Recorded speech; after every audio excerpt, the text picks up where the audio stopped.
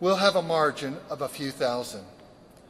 The focus for our office and for the county election officials for now remains on making sure that every legal vote is counted and recorded accurately. As we are closing in on a final count, we can begin to look toward our next steps. With a margin that small, there will be a recount in Georgia. Interest in our election obviously goes far beyond Georgia's borders. The final tally in Georgia at this point has huge implications for the entire country. The stakes are high and emotions are high on all sides.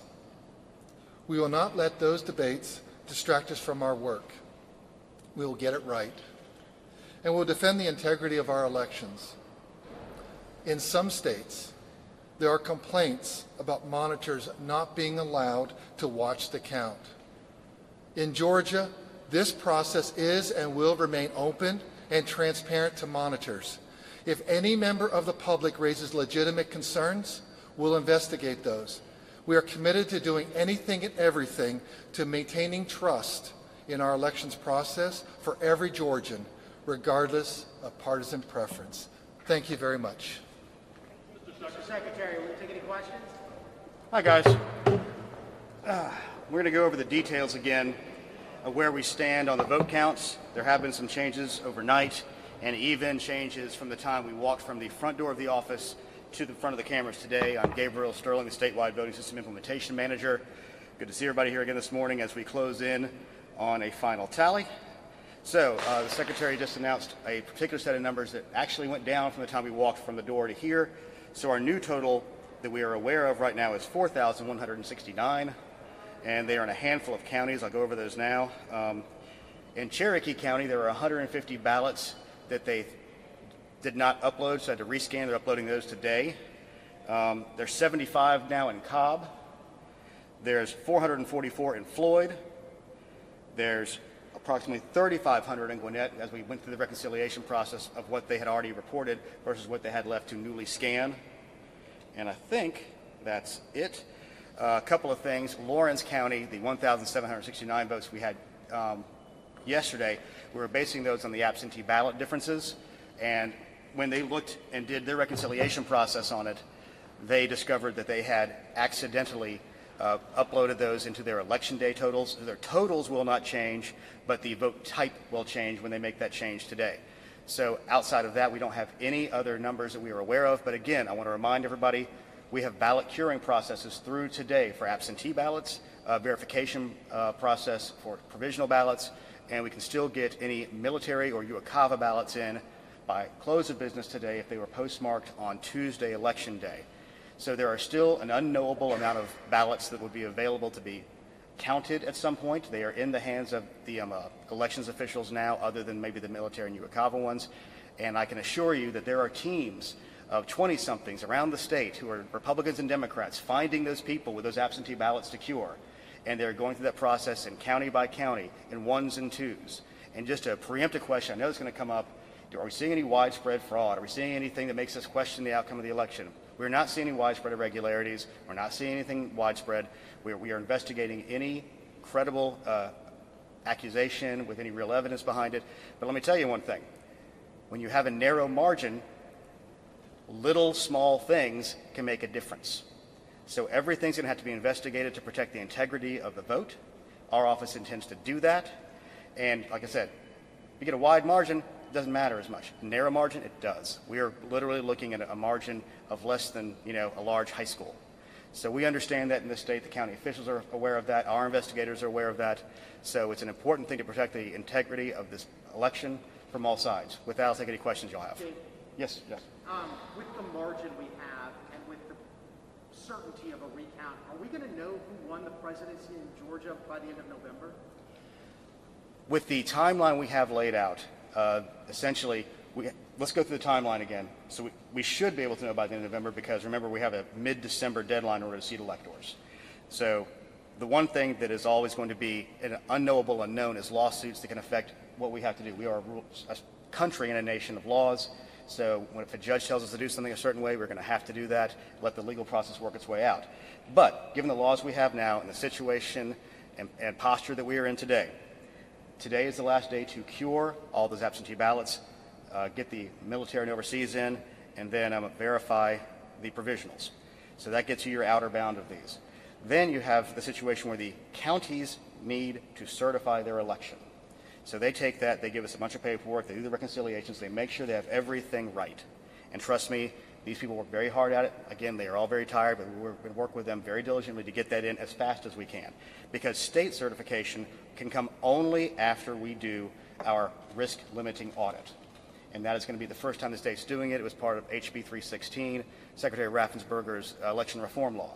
So that happens. And then we're going to have the state certification. Now, the outward bound of that is November 20th. Our hope and intent, working with the counties, is to move that earlier.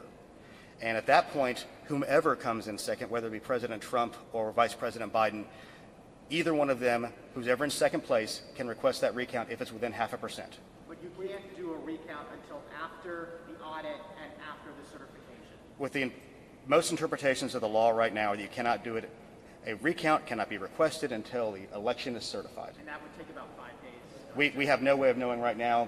We've never done a statewide recount with a brand new system, so we are hoping that it would be a week, but we have no way of actually knowing that at this point. We've heard a lot of concerns from people outside Georgia especially, but also in Georgia, that the vote count is secure and accurate, that chain of custody is preserved, that poll workers are doing their job properly. What can you say about how poll workers and election officials and election directors are doing to make sure that everything is fair and accurate? We have 159 election directors, thousands of poll workers, election workers, hundreds of volunteers on adjudication panels. They are all in there, as the Secretary noted. This is a public process. You can watch everything that's happening. They have paperwork, there's certifications, there's reconciliations, there's paperwork on top of paperwork in many cases, so we know how many ballots there are. One of the things we know from Wednesday night on, we knew the basic amount of ballots that were there. With the slight moving target of the military coming in, the absentee ballots being cured, and the potential provisionals, because those are all essentially unknowable at the end of the night on Tuesday. People ask the question, well, why can't you know exactly how many you have? Because it's impossible, because the law allows for these things to be done to protect the ballots of those who we really want to make sure get to vote. So in general, and specifically, this office has worked very hard through the reforms in HB 316, which also allow for notifications to be immediately sent out for ballots that are received towards the end of the process that need to be cured. People talk about it's a 3-day cure process on this, and that's not the case. What it is, if you sent in your ballot early, you can have a month-long cure process if it comes in that way. That's why I was always encouraging people to do as early as they possibly could. But our office and the counties have many, many safeguards and many, many guardrails built up over many years to ensure the integrity of the vote. Yes, ma'am. Trump's campaign has openly said that when the recount occurs, they believe that we will see harvesting of votes. Can you talk a little bit more about the investigations that you guys do? Do you feel about credible merit with harvesting the votes? Well, I'm not going to talk about an ongoing investigation at this time, but harvesting votes for a recount would be difficult because you already have the outward edge of what the recount already showed, or the original count already showed. Yes, sir. President Trump talked about Georgia yesterday with his announcement. He said election apparatus is run by Democrats. Talked about the water main issue. Can you clarify to people watching what exactly he referred to that, or there was any validity? I'm not going to try to get into the president's actual mindset on that, because there are Republicans who are involved, there are Democrats involved at different levels. It's sort of a shared service delivery model. There are Republican election directors, there are Democrat election directors. Obviously, Secretary Raffensperger is a Republican. I'm a Republican. I don't make any bones about that. Anybody who knows me, and I've suddenly had a lot of people look at my Twitter feed and my LinkedIn. It's pretty obvious. So, in general, we have people who have partisan beliefs, but the job of elections directors in this office is to count every legal vote, follow the law, and assure that every legal vote is counted and the will and intent of the voters is met. Yes? The curing process and the absentee from the military, is that going to be enough to make a difference? We have no way of knowing it. It possibly could. The one thing people have asked me with these 8,900 potential military ballots coming in, they asked me how many. I said, I don't know. I can tell you one thing. It'll be more than 0. It'll be less than 8,900.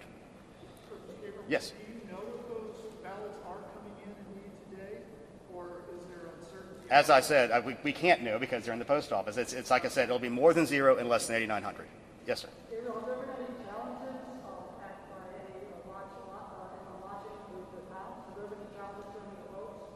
I'm not aware of any at this time. Yes. There are plans for recounts underway for President or Senate. Will that affect which race you choose for the risk limiting audit? Here's the situation. The risk limiting audit has to be done before there is a recount anyway, so no, that shouldn't really have an effect on that. And to clear up one thing, I want to make sure everybody understands. The law in Georgia is that the candidates must be within 0.5% of each other in order to have a recount. So I'm hearing speculation potentially about a recount in the United States Senate race involving Mr. Ossoff and Senator Perdue.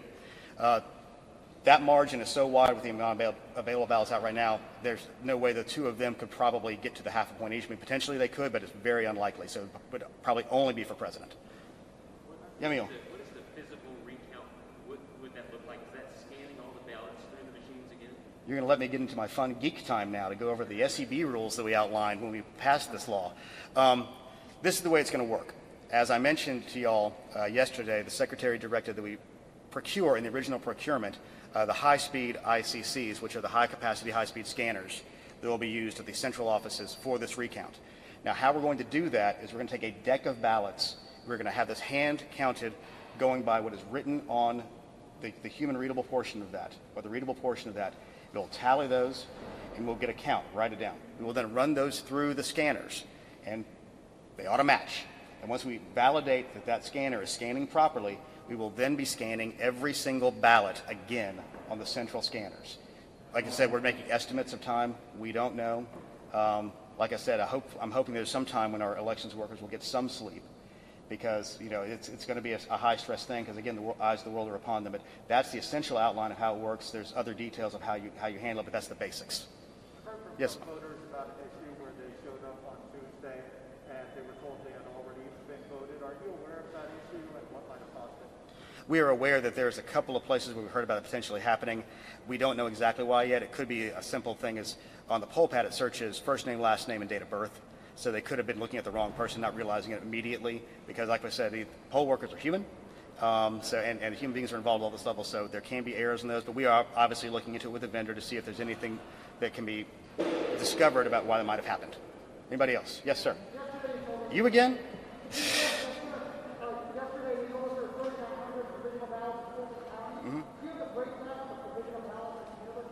I do not right now. We're trying to get that, but again, we're trying to leave the elections officials and directors to their actual counts. Yes, sir. Real quick, I know you mentioned about 4,000 that are left pending in the U.S. provisional military.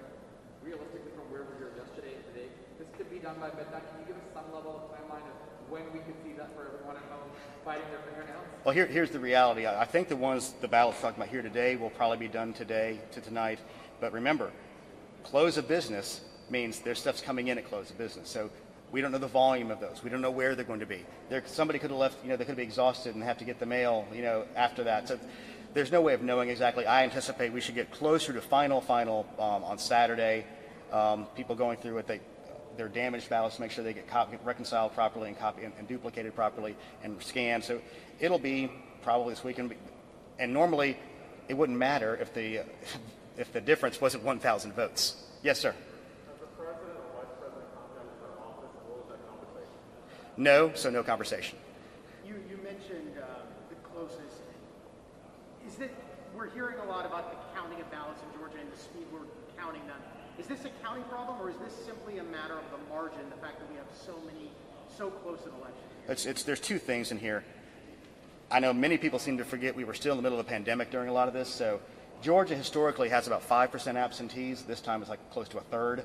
And that's about 1.25 million ballots that we're having to count. So they've never had to handle this volume of paper before. And they're having to handle the volume of paper and the handling and all of the ballot custody rules around those things. There's extra things we never had to deal with before. I think we're going to make T-shirts that says, "I survived the 2020 election," where we have a pandemic, merging elections, hurricane, and then recounts. So that's going to be our plan. But it's mainly a question of the volume. Okay, yes, sir. Hey. Thanks for doing this conference. It's really helpful. Just to could you reiterate, you think that all of the ballots will be counted up by the end of the weekend? That's what you're thinking? Again, we can't know what's happening in all 159 counties. The only state with more counties than us is Texas. So we anticipate most of it will be, and the problem is they could find a couple things. We're doing the reconciliations. That's why you have certification, to get to that final number. And we're trying to get the counties to certify as fast as they can so we can move to our risk limiting audit, so then we can certify as fast as we can and move to what looks like a likely recount called by either one of the second place candidates. Has any county that is still counting requested more either equipment or technical assistance throughout this week? There was one in Chatham County. They wanted to have one more adjudication server, and that was supplied. Yes.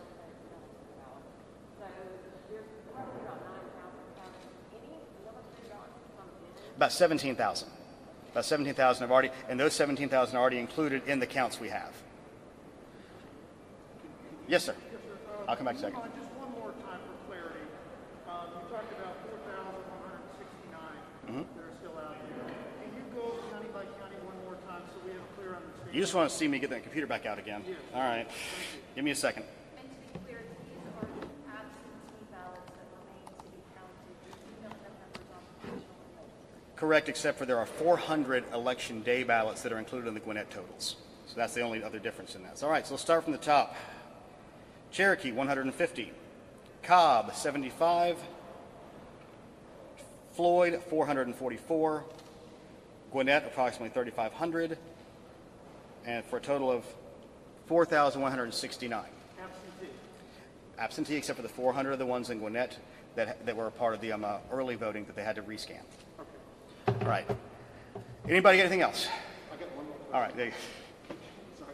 Can you talk about whether or not an investigation has been opened by your office into this question of the water leak at State Building? Is there an investigation of that going on? Not that I'm aware of. I mean, and let me, I'm going to put some clarity to this because we have some more information about it. It wasn't a water main break. What it was during the off season and during the pandemic, they shut off the toilets. And they were turned off, and there was a leak that got around one of the edges of the shutoff valves. And over time, and it's just kind of like we said, we got hit with a hurricane. I mean, I'm going to add a water leak to the T-shirt, I think, on the surviving election 2020. All right, anything else? All right, thank you. Oh. Yeah. Since you guys are investigating anything that has credible merit, are we talking about dozens, hundreds? How many investigations? I really couldn't say right now. Because there's different levels of investigations. So you do the phone calls to make sure there's any credibility. Then you're like, yes, there's credibility. Then there's a real investigation. So I'm not going to parse through that. Obviously, we're getting stuff. And, if you look on Facebook and Twitter, obviously there's millions of problems all across the country. If somebody has a credible complaint and they have some kind of evidence or some kind of trail to an evidence, they can give our office a call. And if they're in another state, give your state office a call. Because we want to make sure we protect the integrity of the ballot, because that's the way you're going to build faith back in the system that the outcome of the election is correct. Thanks a lot, y'all. Thank you. Thank you. Thank you.